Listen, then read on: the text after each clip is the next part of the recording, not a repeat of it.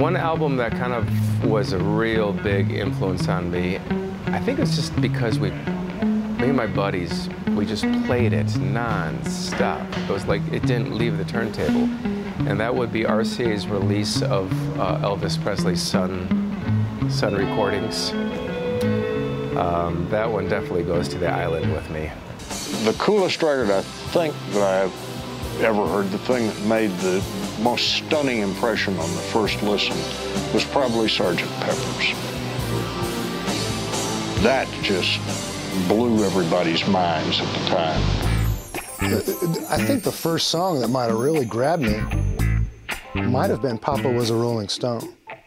I remember the beat just had me transfixed.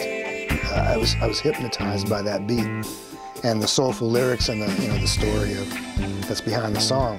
It gripped me even as a kid, and I remember the vocal harmony really triggering something in me that was powerful.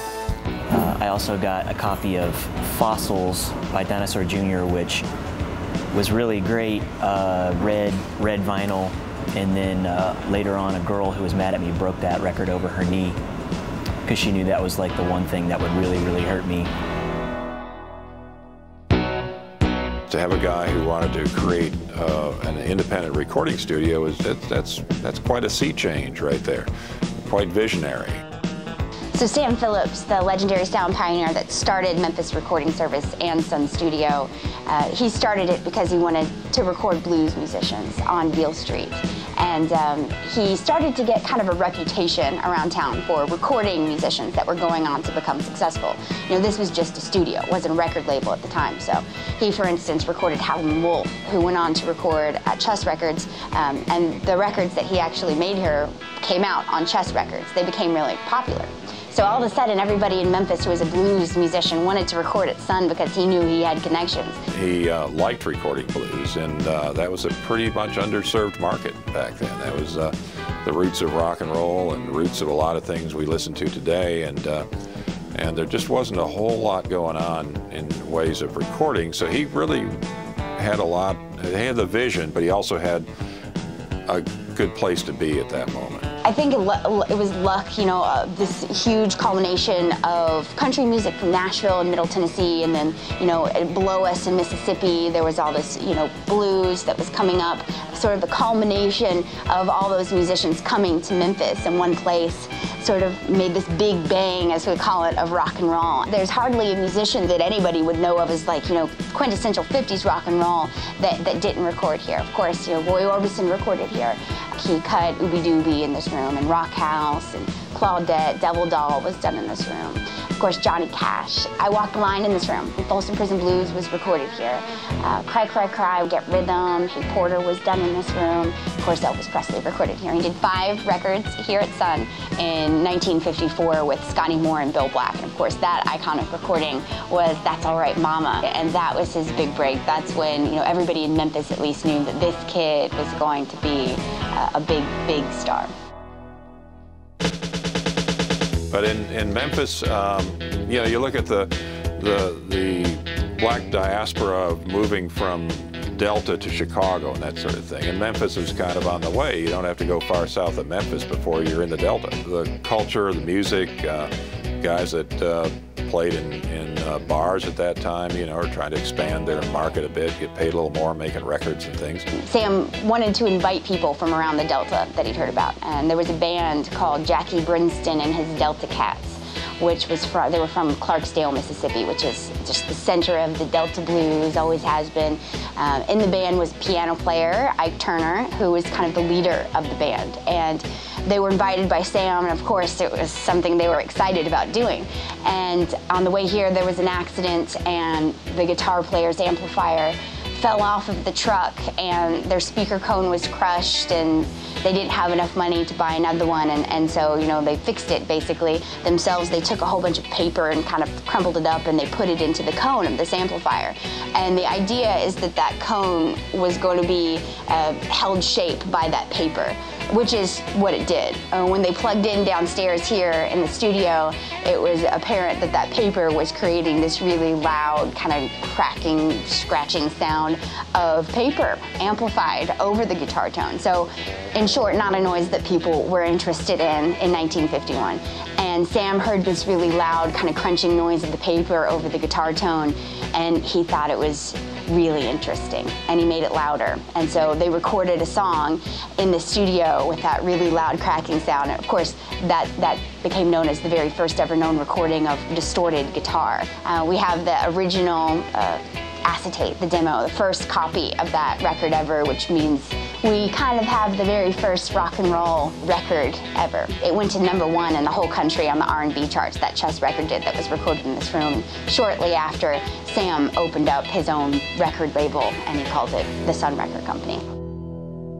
My father and mother had vinyl, and that's all that they listened to. And at some point, my dad, his generation, stopped listening to the vinyl, and they kind of, went into the CDs in the new world. When we went out of the house, we started to remember the vinyl that we listened to. And while our moms and dads were buying CDs, we went into their vinyl that was left over. I have my dad's entire vinyl collection. I have a record player at my house, and I don't listen to music in any other format unless it's, of course, on some kind of media on the computer or something like that is there just in front of me. But if I'm trying to listen to music and relax or have it as background, it's always vinyl.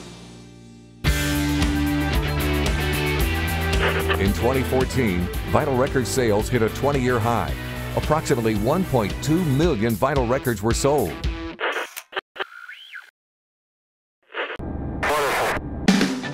The vinyl record in the 60s and 70s and even into the 80s was the only medium of release, at least that had any quality to it. I mean, there were the 8-tracks and the cassettes and all that sort of thing like that, which sounded pretty awful. But the vinyl record delivered high-quality analog sound, assuming that it was properly mastered and played back on relatively good equipment. I tell you what, I challenge anyone to get a CD and a vinyl, have it the same thing, and play them side by side, and hear the punching, the warmth. The bass is like it's just this surrounds you. There's a certain texture to the bass. There's a certain it's so hard to put this into words. When you're listening to a vinyl record, especially if it's in a room and the whole thing is resonating, you feel something in that music that you do not feel in any other way.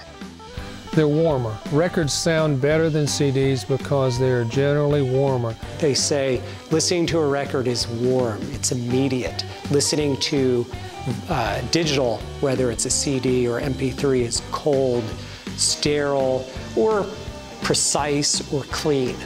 So what is the difference between these things? What you have when you listen to a record is you have surface noise. You have surface noise created by the movement of the stylus through the groove. And no matter how clean your stylus is, no matter how clean your record is, it's still generating a wash of white noise with that sound. When you listen to a CD or an MP3, there's also sometimes noise. It's not white noise because there's no surface to create noise, but sometimes it's what's called jitter, or it's a digital artifact. Let me say this, they fatigue me to listen to them. They make me tired. I mean, I just love the sound of analog equipment and fuzzy warmth of the tubes. It's like a sweater. It's great. I think it just has more of a kind of maybe a human quality, human hands connection somehow. And also that it's just kind of simple. It's physical. It's a needle in a groove. And that's still pretty magical. I don't know, is it spiritual? Is it vibe? Is it explained entirely through science? I'm not sure, but there's something about the listening to a vinyl record that you do feel more. It's also just a great experience of taking something that's tangible and dropping a needle in a groove. It has that mojo. While colored vinyl is extremely collectible, there is actual sonic difference between them and normal black vinyl. Clear and colored discs attain more pops and degrade faster when played.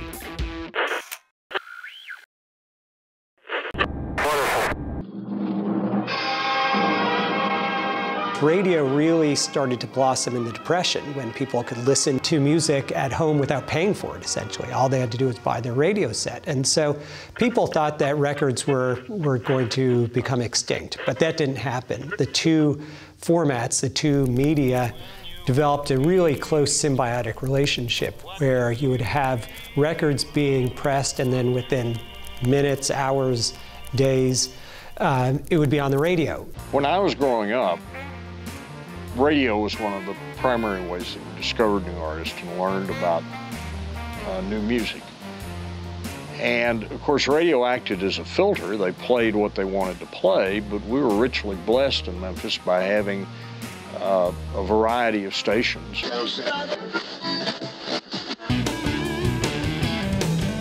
I remember when FM radio came along. It was really cool because it was stereo, it was high fidelity, and it was adventurous. These people were not looking for the songs that were on the 45s. They were looking for the deep cuts, the album cuts, if you will. And it was a way for the serious music listener to really get further into new music.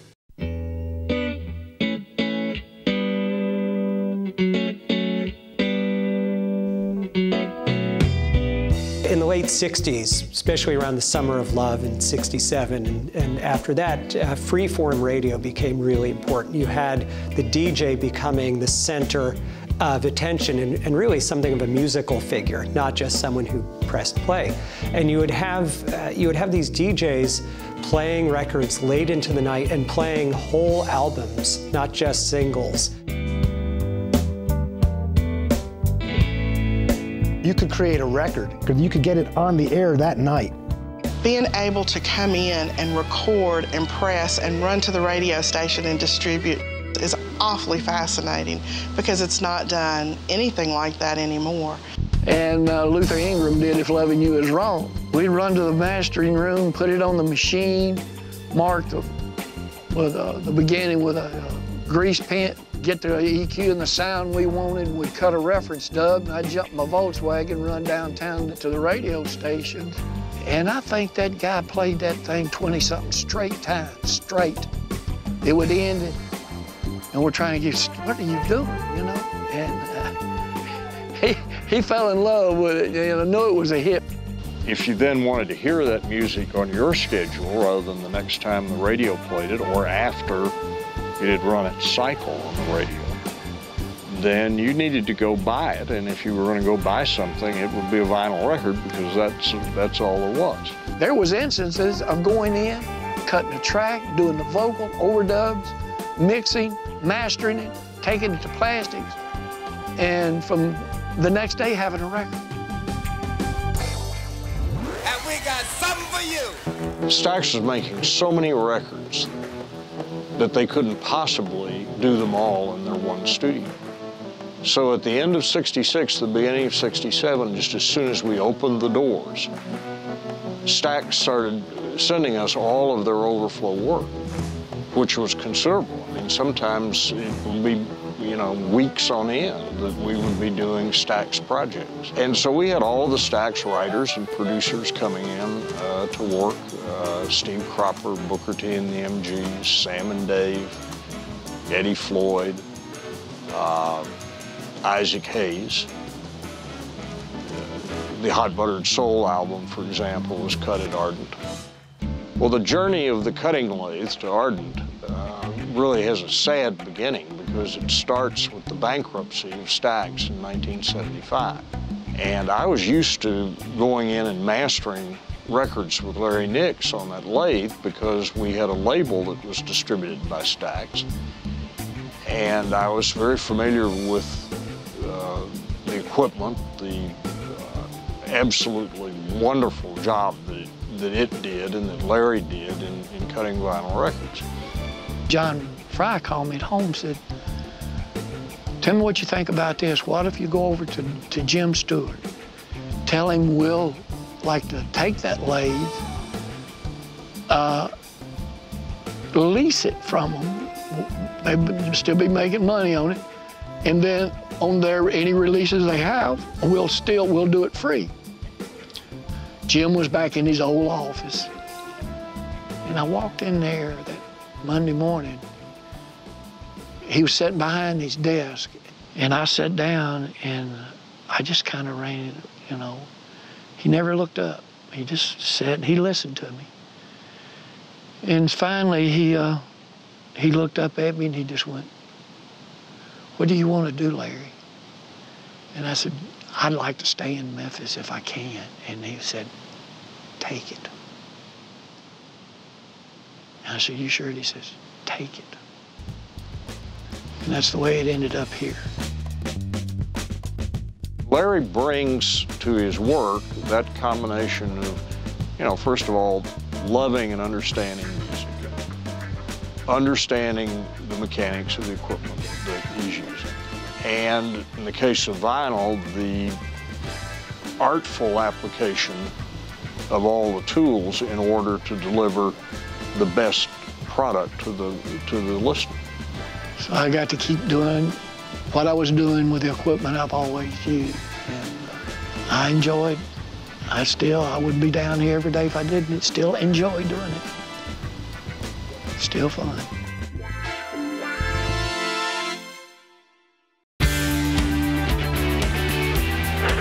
One of the priciest records ever sold was a rare vinyl recording of The Velvet Underground. It was sold for $25,000 and is believed to be the only copy in existence.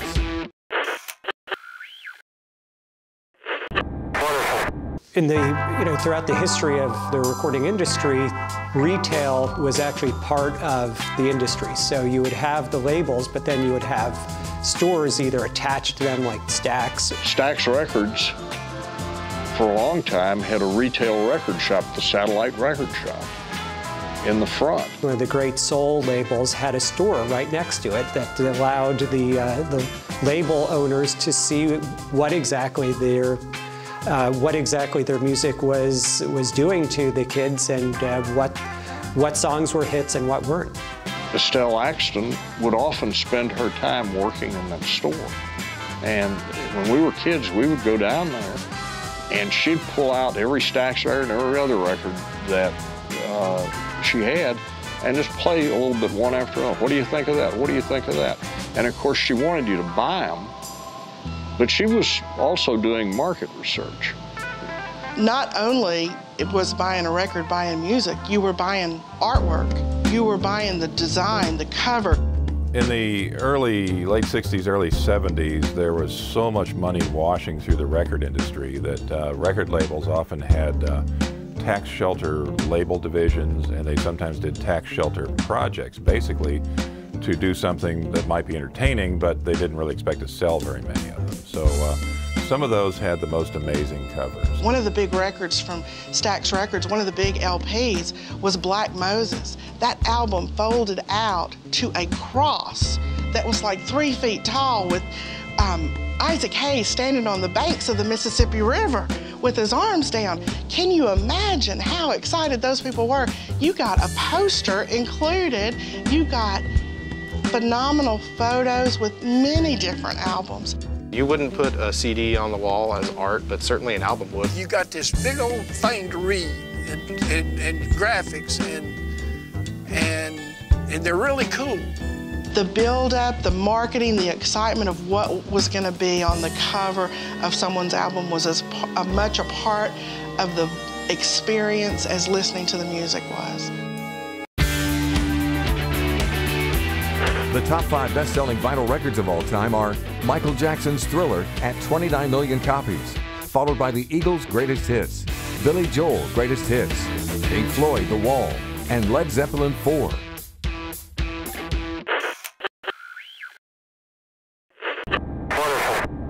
It's not like stamp collecting or coin collecting. You can't buy a book and it's going to tell you every stamp or every coin that was ever minted or printed.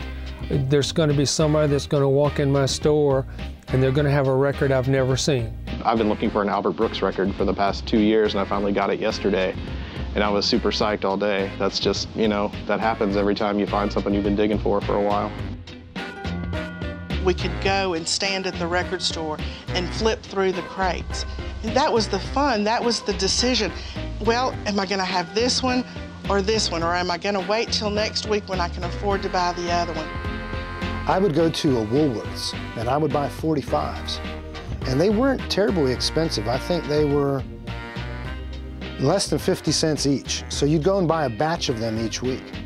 And you'd bring a bag of records home. Being able to flip through the bins and maybe find something that you've never seen before or never heard of before.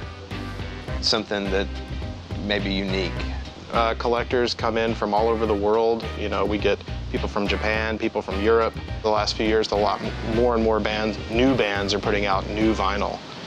The resurgence that's taking place, largely from like indie musicians and people that really are into records for the sonics of them. And that's new pressings with heavy vinyl, 180-gram vinyl. People like the record. People like that physical artifact, but they've also gotten used to the convenience of MP3s. Look for new vinyl that's recently been released. What you'll see is not just the record, but you'll often see a sticker that says includes MP3 download of the entire album.